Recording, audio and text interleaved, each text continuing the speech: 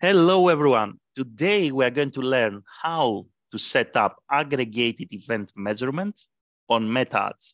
What is aggregated event measurement? We all know that after their latest iOS 14 and 15 updates, Meta ads tracking was not super accurate. Aggregated event measurement is a way to make sure that the software prioritizes certain events and conversions, and therefore our tracking is as accurate as it can be. First of all, there are some prerequisites that you need to know. Prerequisite number one, you need to have the Meta Ads pixel installed on all your pages of your website.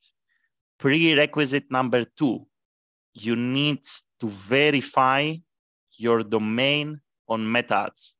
If you don't know how to install the Meta Ads pixel or verify your domain, there are videos in my channel that take you through these steps quickly and easily. Step number three, we need to already have events and custom conversions that we are tracking on Meta Ads.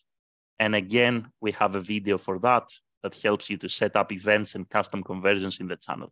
So these are the three prerequisites before we go into aggregated event measurement.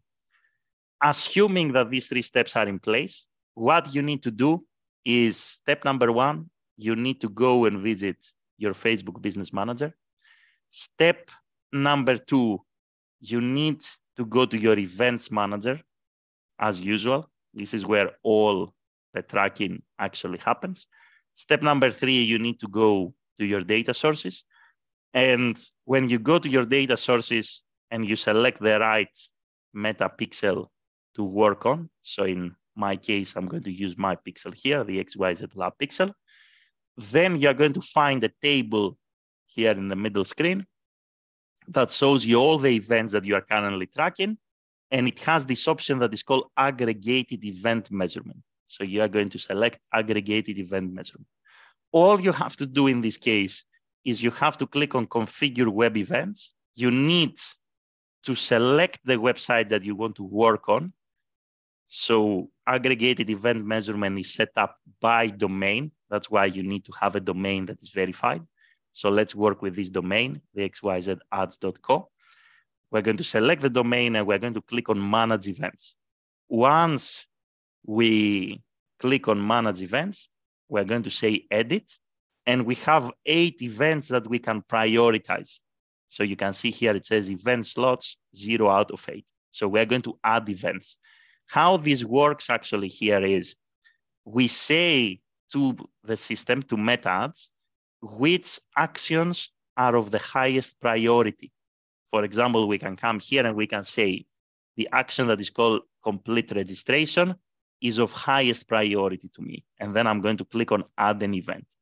And I'm going to say the action that is, let's say, add to cart is the second priority. And then I'm going to say the action that is, let's say, view content is my third priority. So you are able to communicate 8 events to the system on aggregated event measurement. And as you can see here, you can say to the system what is your highest priority and your lowest priority. So what this means is that events that are of highest priority, for these events, the system will try extra hard to give you correct tracking. You have a bandwidth of 8 events per domain. So what you need to do is you need to think about what are the 8 most important actions that I want people to take on my website. Once you set them up as events, you have your domain verified. You're going to come here, insert them, and set them up in the system. And then you're going to say apply. You're going to click on apply, and that's it.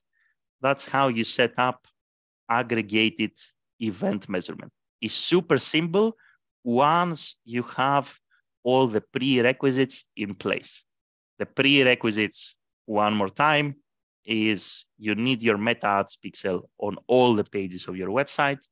You need to have events that are already set up, and you also need your domain to be verified. We have videos for all these three actions that you need to take.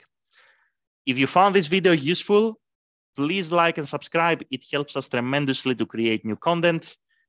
Have a great day in every time zone, and see you in the next video.